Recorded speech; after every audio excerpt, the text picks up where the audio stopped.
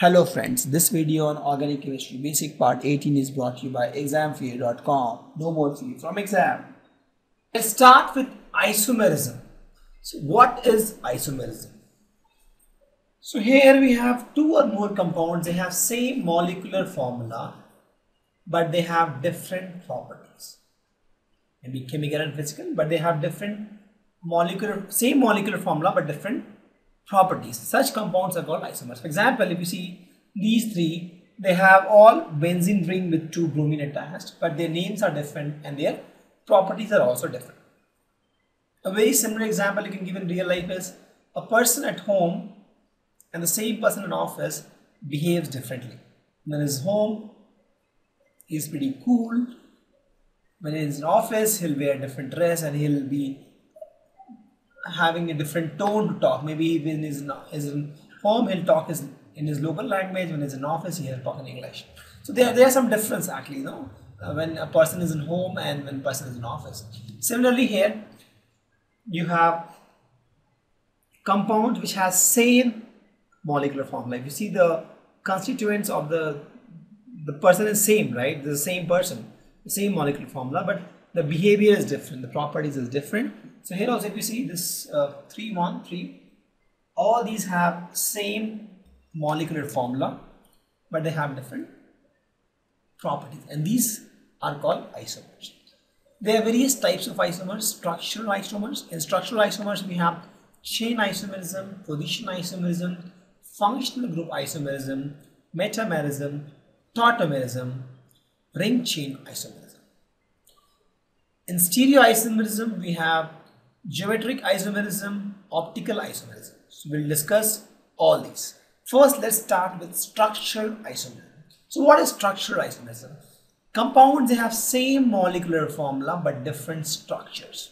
But they have different structure, that means the manner in which they are linked, and they are called structural isomerism. For example, if you see same length of gold chain, this is linked in this way. It is a bracelet kind of thing, it's a necklace, and this is an open chain, right? So if you see in both the cases, the structure is different, but they have same mass of gold actually. If you see, right, they have same mass of gold and same pattern of the small gold rings. Actually the number of small gold rings and size are almost same, but the way the structure is different. This is closed, this is open, correct? So similar kind of thing is called structural isomerism in the chemical world, where you have same molecular formula but different structures. For example, 1, 2, 3, 4, 5, this is pentane. Pentane, we can have N-pentane, we can have isopentane, we can have neopentane. All these will have same molecular formula, that is C5H12, right? All will have C5H12 as a molecular formula, but each of these will be different, correct? If you want more examples, these three compounds, right? So they also have same structural formula and same molecular formula, but if you see the structural formula is different, they have different structures, correct?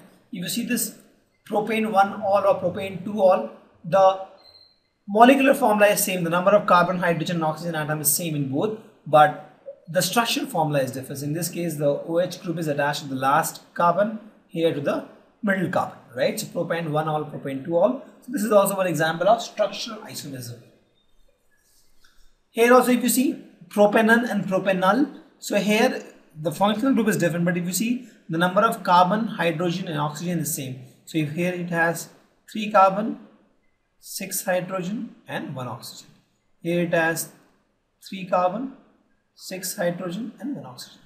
So if you see in both the cases, the molecular formula is same, the number of carbon, hydrogen and oxygen is same, but they have different structures altogether. Structural isomerism has different types. Let's study some of them. The first is the chain isomerism. So here we say that when two and more compounds have similar molecular formula but different carbon skeleton, they are called chain isomerism. Please note the carbon skeleton is different. Example, in this case if you see all these, they have different, the same example which we have used in the past one, where we have the chain, one is open chain and the closed chain. Similarly, if you see the pentane, isopentane, neopentane, they have all the same structural formula but they have different carbon structure, and they are called chain isomerism. The next is called position isomerism. In this case, they differ in the subsequent atom or functional group on carbon scale. The position of the functional group or the substituent atom is different.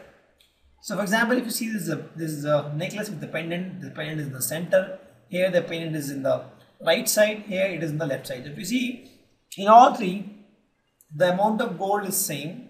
In fact, the pendant is same and the necklace is same, but just the placement of pendant is different. Similar kind of thing in chemistry world is called position isomerism, where we have different positions of alcohol or any of the functional group. So here functional group is in the last position, here the functional group is in the middle. We can take one more example here. If you see, here the double bond is in the first carbon, here the double bond is in the second carbon. Correct? So this is one example of position isomerism. Let's take the functional group isomerism.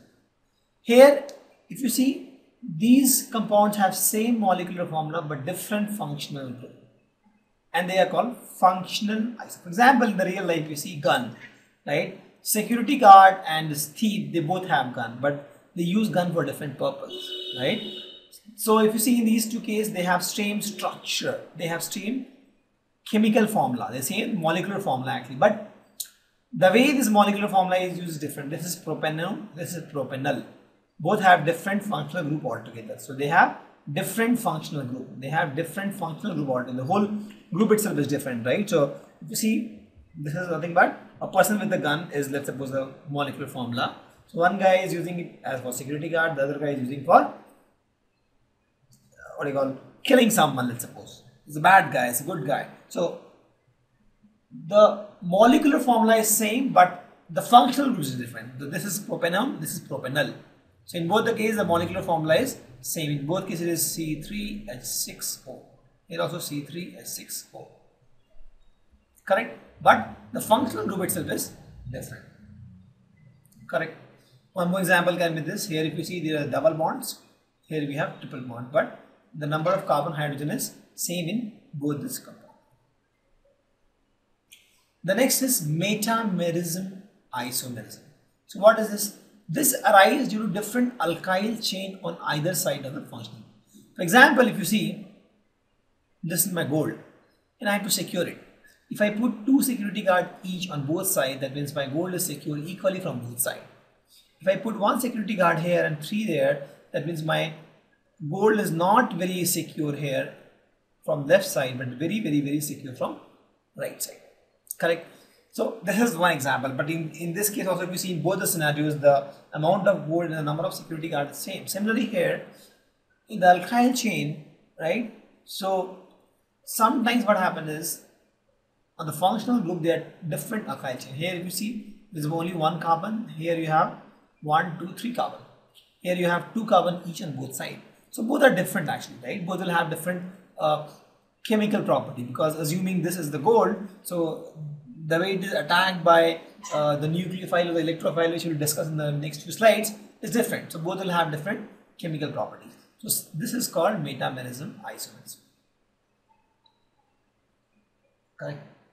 The next type is tautomerism. This is a special type of isomerism. This doesn't exist for all, but for some, where you have two different type of isomers and they exist simultaneously in dynamic equilibrium. For example, there are a lot of people in one room, and some are happy and some are sad. Sometimes one person becomes happy, sometimes other becomes sad.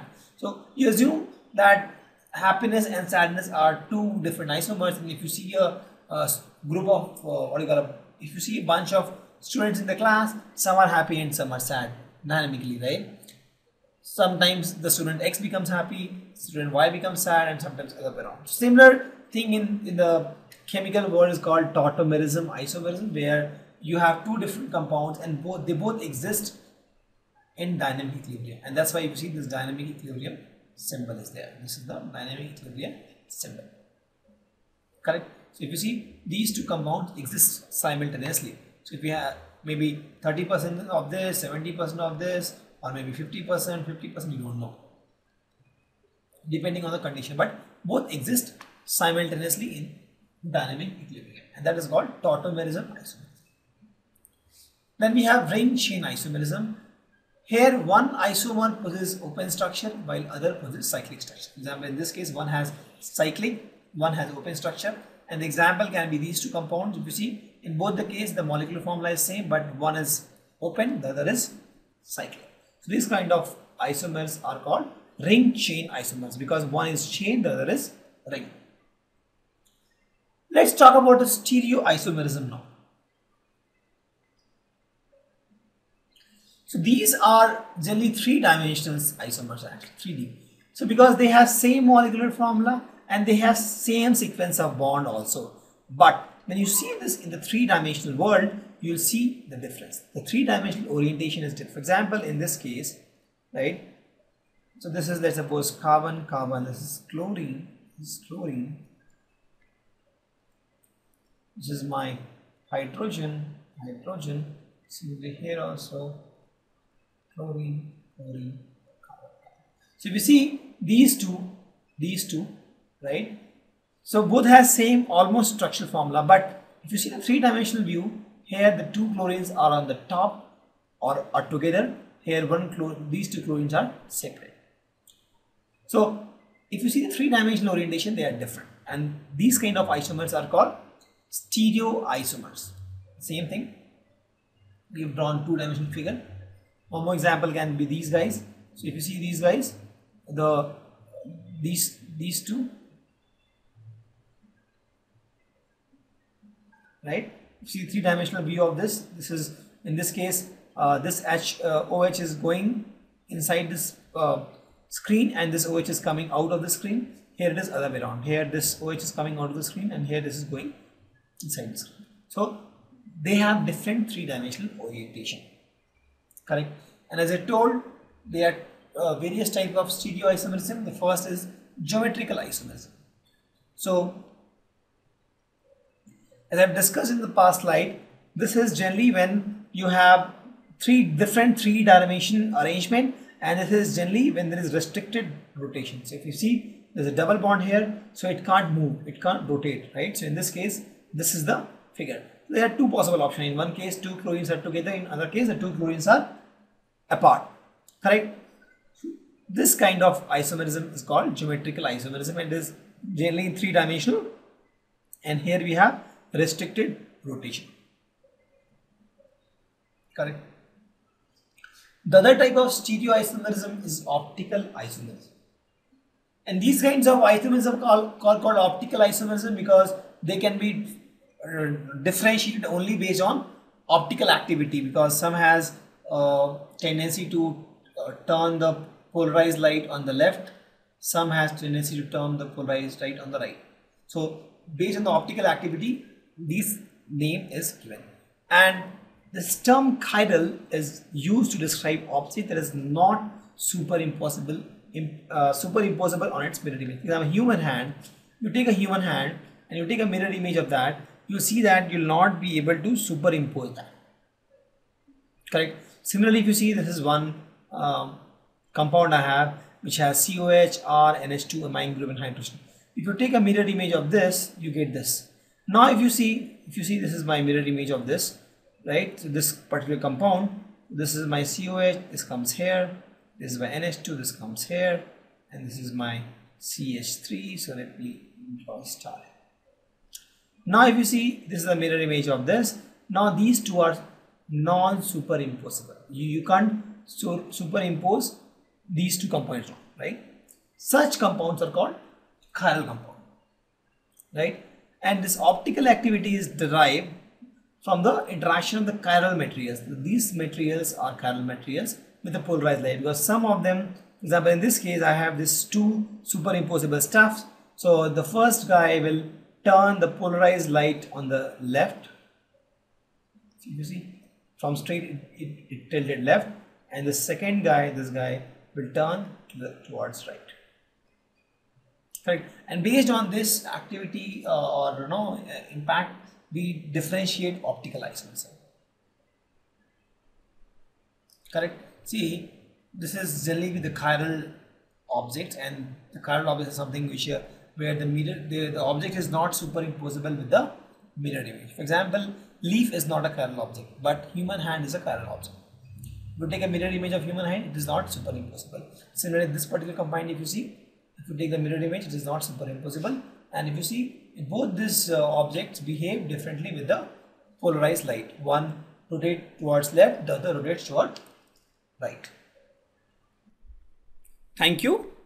Visit examfear.com to watch free educational videos, try free online tests, get the best quality study materials, study from the best tutors and mentors, and much more.